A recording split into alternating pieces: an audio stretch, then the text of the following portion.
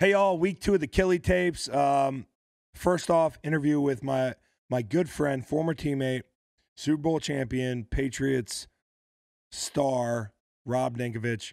No matter where our convos start, they always go somewhere different. And Rob is a very paranoid person. As soon as we touched down in Tanzania, it was all about the various ways that he could die, whether it was black mambas, altitude sickness, lions. Somehow we got into bears. He's got a strategy for defeating all these animal foes, and as you can imagine, this interview is, in my opinion, hilarious on his part. So enjoy, check it out.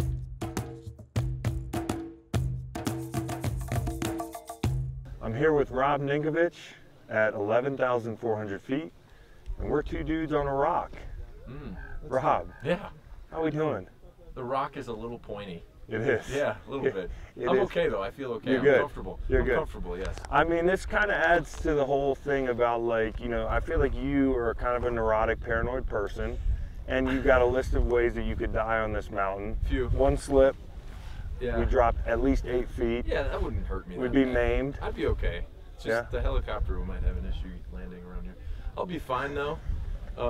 I really feel confident in my ability to, my heart rate was low, so I'm not really nervous about that. And the brain swelling thing, I mean, what are you going to do about that? We play football for a living. Yeah, I've had plenty of brain swelling incidents. You talk about the helicopter, right? I mean, yeah. So the deal is on this mountain, you know, if you hurt yourself, and I've seen it happen, I saw somebody just snap their leg, you call it flamingo. It's flamingoed. Well, that's when your knee goes the wrong way. So, you know how a flamingo walks, their knee goes this way? Like, if you're like a safety or like, you know, you're coming downhill flamingoed, that's a terrible thing.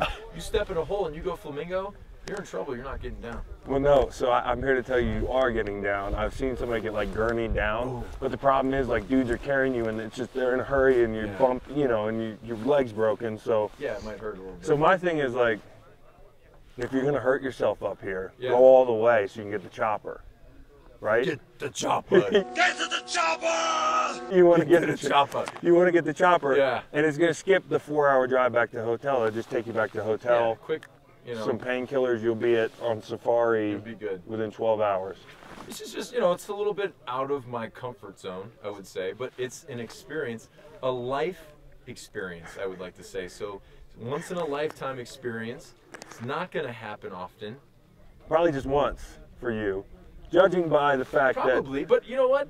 This is a little bit nicer than I anticipated, right, as far as convenience and sleeping arrangements. The A-team, our guide group, is doing a tremendous job. Yeah, so they've and done we're a great tent mates. Yeah, and the altitude, I had a little bit of gas, a little flatulence, but I'm okay now. I think I'm. As long as you don't stand like in the front and you get to the back. Yeah. But like, honestly, I was shocked. I was shocked to hear that somebody with a beard like yours has ever slept outside. Yeah, this beard is more so like, it's like a false, like, I'm like, look tough and rugged, and like might be outdoorsy, but really kind of clean guy, like to, you know, wash often, not really outdoorsy. I've never camped. I mean, that's kind of like something you do at a young age, and then it progresses into something bigger. You know, my family, they never camped. You know, I never slept outside. Well, yeah. So, well, so it's like big tires on a Jeep in the city, or like a winch. That's your beard. Yeah, similar. For show. Yeah, it's just for show. It's like a Ford Raptor. It's like a Ford Raptor. Like most people never go off-road with that, but they buy it and it's a Baja car, but it's never going to go off-road. And it's too wide. And it's so wide for all the parking spaces. Yeah, you're not going to get in your garage with 2 cars. So how was sleeping outside last night, and how was being tent mates, and what's the experience like? It was good. I have a little like relaxation. You heard it, my little relaxation music that I put on. It's nice to relax the mind. I thought it was fine. There was a lot of zippers going the whole night, but it was fine. I slept good.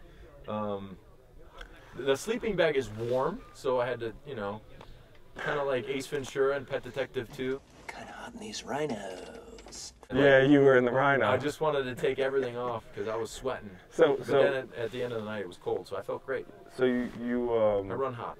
You do run hot. You've been sweating a lot this whole trip. Yeah. I was a little bit concerned about you the first day. I didn't feel great the first day. I think it's the jet lag got me a little bit. Sleeping hours are kind of messed up, but felt great today. Got a lot of energy, you know, like that high and low stuff. I'm high. So you're doing this a lot mentally and emotionally. That sounds like something you need to be concerned about. But and the meditation thing. So like I'm trying to sleep last night. And I'm reading a book just to get tired. You're doing notes with your pen. Yeah, I'm doing notes with my pen like I'm going to retain any of the fucking information. Okay. Like I'm an intellectual guy. You're losing a lot of brain cells at altitude, so you're trying to gain them. I'm trying to gain them back. Yeah, I get it. So you turn on this meditation thing, which to me was anything but relaxing. The guy's voice was creepy as hell. It was very soothing. When did you start doing that? I mean, it's you know, if you went in my phone, it's probably from the first iPhone I ever had. So it was just, it's really old. So I just do it every now and then. Nothing crazy. Yeah. Helps me go to sleep if I don't have a fan. I usually sleep with a fan, like a box fan. Yeah. So like oscillating or box? Box. Like you know, Walgreens, $20, box. It is a great tool. But for me, it was just really fucking unsettling instead of like relaxing. Okay. But anyways, well, you know what else has been? You're kind of weird too. You got a little oddness to you. I'm quirky. Yeah. But you're really quirky. I would put you on a scale of quirky. You would put me above you in quirkiness? Absolutely. I think anybody in this camp would say you are like out there in a good way. Everybody, the reviews are great on Ninko. I would say I'm more funny. You are funny. Quirky, because people enjoy my company. So usually quirky people, you're like, wow, that guy's a weirdo. Don't go around him. My big question for you is, as paranoid as you are, and I know you've thought of it, like top 5 or like top 3 ways you can die in and around this mountain, because I know you've run through them all. Well, I go back to the day we were on the phone and I committed to this challenge to climb Kilimanjaro for a great cause, obviously. Water Boys, I love them. Plug. So I thought about altitude sickness, my brain swelling and not coming down because I'm stuck up here frozen like an ice cube. Where are you going to get frozen like an ice cube? Because it's cold There's up there. There's fucking glaciers on the top. You might be able to see one if it weren't for the clouds, but there's glaciers that are melting. This is my time on top 3 deaths, okay? Then I thought about a wild animal, you know, like a buffalo, like a big buffalo. They say buffalo, I say buffalo. Like a big buffalo hiding in the brush and just horning me and just mauling me up, you know? Right in your leg, goring you. And just hoofing me, you know, and slow internal bleeding, just something's going on. I just don't feel right. Like, can we get down fast enough? And I can't. I think you would know. Then number 3 was snake bites, like black mamba.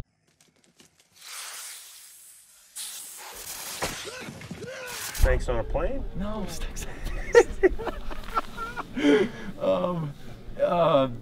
Anyway, what the heck's the movie? So snakes are 3. Snakes are 3 because you get hit with a snake. Guess what? You need frozen anti-venom. Right. And you need to be there within 45 minutes. You've researched this, which is impressive, because most people don't know. I absorb knowledge, and I was in the car, I was listening to one of the drivers. He said 45 minutes, you don't get anti-venom, you did. So I was like, okay, great, no anti-venom. We're gonna be about 6 hours from civilization. I would speak highly of you at your funeral. Hey, well, at least we have some video. They call it a 7-step snake. Okay. Because you have 7 steps. And you're gone. But there's no mambas up here. Okay. What about they say. On this rock, what if a spider bit my leg, poisonous spider? Are there any poisonous spiders up here? Well, I don't know about poisonous spiders, but as short as your shorts are, they probably go in there and get yours are shorter. We could do a measurement. Well, let's not get into that. Yes. Another thing is, you, like your first day was funny to me, never having slept outside. This is definitely outside the box. You FaceTimed me from REI 7 times with the guy at REI who's like, this fucking guy, Commission City. You showed up looking like Safari Dad or REI mannequin. This is REI? Like everybody on the trip was just impressed. Your whole outfit. I mean, day 1 to day 2. I mean, it's been, like, what have you enjoyed buying? I enjoyed the backpack. It was a fun experience because they weighted it and they're like, put it on your love handles and see how it feels. You got love handles? A little bit. You know, like I look like no offense to a plumber, electrician, I kind of look like, you know, Joe the plumber, but it's okay. You know, I played a long time in the NFL. You were also an iron worker. A little bit. That story has, you know, it's like a tale, and it just kind of grows. I worked 2 weeks iron working, made a good amount of money for college. A lot of money. Yeah, good amount. How much an hour? $32.50, double time, 64. 30, like 64, 50. It's insane. Like, it's good. Iron Yeah, it was workers good, work yeah, hard. They do. But it's should double be time, so paid. you go 9 at night to 9 in the morning. Yeah. Yeah. Was that hard, or was it was challenging? It was a little. I mean, it wasn't that bad. I mean, it was 2 weeks. With your pops? Well, no, my dad wasn't there. It was my cousin. Your cousin? Yeah, a lot of my family are iron workers. Good so, Midwestern boy. You know, hard-working Chicagoans. I know you like are. to drink the beer. But I heard the rumor is you're not really from Chicago. You're from the burbs. I'm from the burbs, but I was born, like, my family's from Chicago. Then we moved out, you know, for schooling purposes, and you know, I'm a suburb. So like Joliet, Illinois, the prison's there. One hat. Black. Does that make it you tougher? No, I'm not tough. If you like go No, five, you are tough. I'm tough like in a certain way, but I'm not like fighting. Like if anyone with a confrontation, I'm like, all right. Rank the people on this trip in Mortal Kombat from easiest to hardest, not including the vets because I'm not Well, the fucking vets with any of them. you can't include those guys because they would, you know, they got a trigger on them. Yeah, and they've seen shit. Yeah, like they'll go on you. So, you know, I think #1 psycho would be yourself. As far as Mortal Kombat, because your finishing move, like you'd have the biggest eyes, and you would do something like your eyes would just be like, and you would just like lose it. You wouldn't know what happened. Kick your ass? You, Yeah. me? It'd be a good one. It'd be a good fight. It'd be a good one. So but you got really big You hands. really rank me ahead of. Yeah. Dude, think about who's on the trip. Well, okay. So The last person I'm fighting but is big Haloti. big guys, they get tired quick. Once you get tired, it's over. Fuck that. You're fighting Haloti. It's Haloti, I wouldn't want to fight Haloti. I wouldn't want to fight him. not a fight. That's a mauling. Do you think he'd maul you up like that? He would put you in a pine box. I mean, when I talk to him and I see his personality, he seems so gentle and so nice. How piss the guy angry off. could he really be? How angry could he get? Don't piss the guy And off. Bo, I don't know. Bo, he might get tired. I'm not worried about Bo. Kelsey seems like he'd be Bo. like, "Hey man, why are you doing this? I'm your friend." No, like, Kelsey has a switch. He's got a switch too. Oh yeah. We all have a switch. No, but Kelsey's switch. Yeah, I'm gonna put the easy answer is Cortland. Oh, you think Cortland? I think there's a lot to lose with Cortland because of his size? Well, there's a lot to lose. So my thing is, if I'm fighting a little guy, I'm kind of worried about it because if I lose, it's embarrassing. Yeah. If I fight a big guy, there's no shame in Haloti boxing you up. So Yeah. like for me, I'm going to Cortland first. I got some pretty good hands though. I box a little bit, so I think I seen you at the gym. the big guys. I've seen you I at think the the big guys, I could get them and move a little bit, get them more, get them tired, and then they wear out a little bit. Then you go to work. You know, Cortland, you got to get in first and slam him down and stay on top and kind of hope that he doesn't have superhuman strength, which he looks like he does from the calf veins and all the veins he has. He looks like he might just like Hulk out. He's vascular. He's very vascular. No body fat on that Listen, guy. he's one of the toughest guys I've ever played with. Yeah. I mean, and he's just scrappy. He's fun. I like him a lot. But I mean, you got big dogs and smaller dogs. Yeah. Sometimes the small dogs. Listen, they bite more than the big dogs. Halotti's a wolf. You think he's a wolf? He's got the bite force. Yeah, Six times of a. He's got the hyena bite force, Yeah.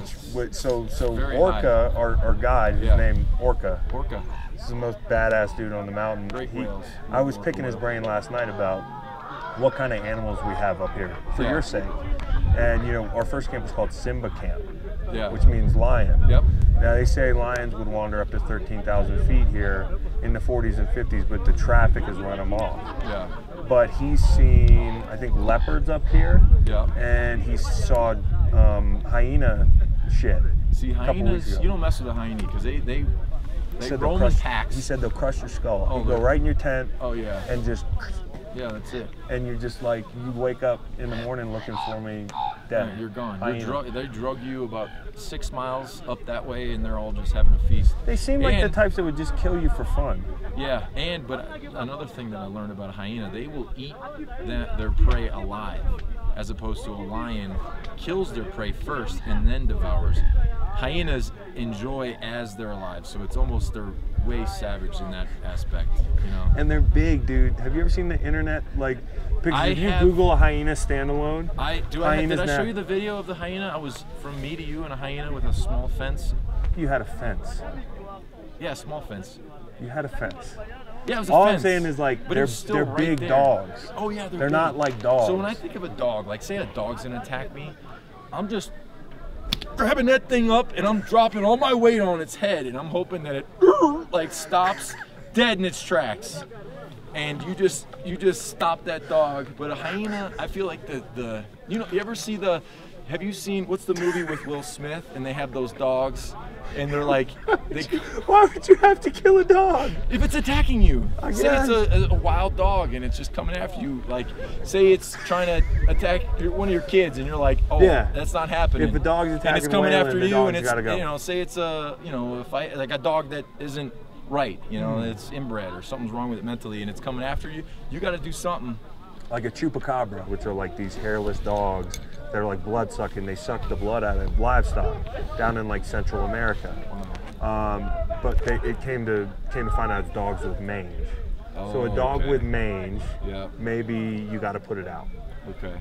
But I get that. But I think it's a little harsh to think about choking a dog out. Like I Am Legend. With like Will Smith, I Am Legend dogs. When the dog comes out and then he's like by its face, like a dog like that. You couldn't kill that dog. That's like a hyena, though. That's what I'm comparing it to. You a hyena. Yeah, you couldn't kill a hyena. Couldn't do it. No chance. So, like, you heard about the mountain lion that the guy put in the choke. I had a lot of questions about that. What do you want to know? Questioning the size and strength, health. Like maybe that lion wasn't in great health. He was elderly. Maybe it didn't have the strength. Maybe it wasn't elderly. Maybe it was young. Maybe it was really, really hungry. Very, very. Like imagine you didn't eat for about 6 days. You're on the verge of death and you got in a fight. There's no chance. Yeah, I'm losing. You're going down. But there was another guy a couple years ago in California who felt really bad about killing a mountain lion. He was like a college wrestler. Yeah. And he felt bad, but I'm like, the mountain lion's trying to kill you, bro. Like, I don't know if you've had a cat. He was jogging. If a hunter gets killed by an animal, that's your fault. Yeah, if you're trying to kill an animal, it's not like I want to see anybody die, but it's just like, okay, like it's you like played fair that game. You played that game, and they have usually guns, which is ridiculous. Yes. So I mean, I was hearing a story today about a grizzly bear. Have you heard this story? One of the few guys. Oh. One of the last things, because I do some backpacking in Montana, and it's scary. That movie with the Revenant. Revenant. I think that might have been unrealistic, but what I heard about was Revenant. Great movie, by the way. Beautiful movie. Love it. Ate a candy the first time I went and saw Revenant, and I felt like that first fight scene was just mind blowing. Was like 3 hours long. Oh, like the guy was riding in on his horse, like slow-mo, scalped. And then the scene where he's eating the snow. Yeah. Oh, I was laughing my ass off. So in addition, this guy killed a grizzly bear. Yeah. He's one of the few people without a weapon to kill a grizzly bear in history. It mauled him in, I think, Wyoming. They have the bear stuffed in a bar. Yeah. The bear had his arm, and he had the wherewithal to stick his, because you remember his mom told him this. Yes. What a mom told him to stick his hand down the bear's gullet and grab his esophagus. So he let go, and then get this fucking guy bit into the bear's, what is it, carotid artery? Yeah, it's your carotid artery. He found it and bit into it. I'm saying bit it look. I'm just gonna tell you this. That's a complete BS. That's BS. What did he do, bro? There's no way, because guess what? I have a 200-pound Mastiff, and a bear is a lot bigger, and you can't even get to the carotid artery because there's so much skin. It's kind of like a video game boss. Video game bosses are huge. Hold on, video game bosses are fucking huge, but they always have one weak spot. Your Mastiff, you can't fit your hand in its mouth. That bear has that one weak spot. The bear clumps down on your arm. It's just breaking your arm instantly. No, not if you grab its esophagus. I don't know. Dude, I've studied this all day. If I had no chance, and I knew I had no chance, and the bear's on all fours, I'm just freaking running as fast as I can, and I'm hitting that bear in the chest, and I'm just saying, hey, like, maybe he'll respect the fact that I did it to him. You think he'd respect you? Maybe you just hit him as, like one time, in a real quick football story, one time they said, don't bull rush Incognito, he's too big. I said, you know what? I won't bull rush him, I swear. But you know what I did? You bull rushed him. I tried, and I got thrown out of the club. But he respected you. I don't know, but anyway, I mean, he told me he respected you. Yeah, he respected me because I tried, and he scooped me up and threw me away, and I said, yeah, I probably shouldn't bull rush anymore, but I tried it. Maybe the Bears watch the Patriots. Because guess what? If you run, that bear's running 35 miles an hour, and they're tracking you down with about 6-inch claws, and they're climbing on your back. If it's black, fight back in Appalachia. If you run into a black bear, if it's brown, lay down. Which you roll in a ball. You got to have serious stones to lay down and feel that bear's just breath. and you're closing your eyes, and it's just and then like, they do that pounce thing. Give you a hickey. And the thing that most people don't even talk about is like a bear's claw is probably going to kill you. It's going to put like a 3-inch No, well, that's the thing too. A lion. Think about like you ever have a cat or a kitten run up your leg and you're like, oh, that just went right in my skin. It hurts really bad. Think about a lion. Their claws are this big, just as sharp. Yeah. So they hit you like this one time, they're all the way down to your rib cage, and you're just like, oh shit, a lion. No, I'm not falling for that. I'm not that. It's not happening. Because guess what? If it's coming this way, you're not sitting there calm and collected. I'm not. But all I have to do is outrun you. Rob, thanks for part 1. Oh, thanks. We'll catch you at higher altitude okay, and tackle some harder subjects. Let's do it. I'm excited. It's been fun, dude. Let's go. Thank y'all for watching. Hit the like and subscribe for me one time, please. And we'll have some more of these Kili tapes. We got a lot in the pipe there from last trip up the mountain. We'll have that next week and keep it going.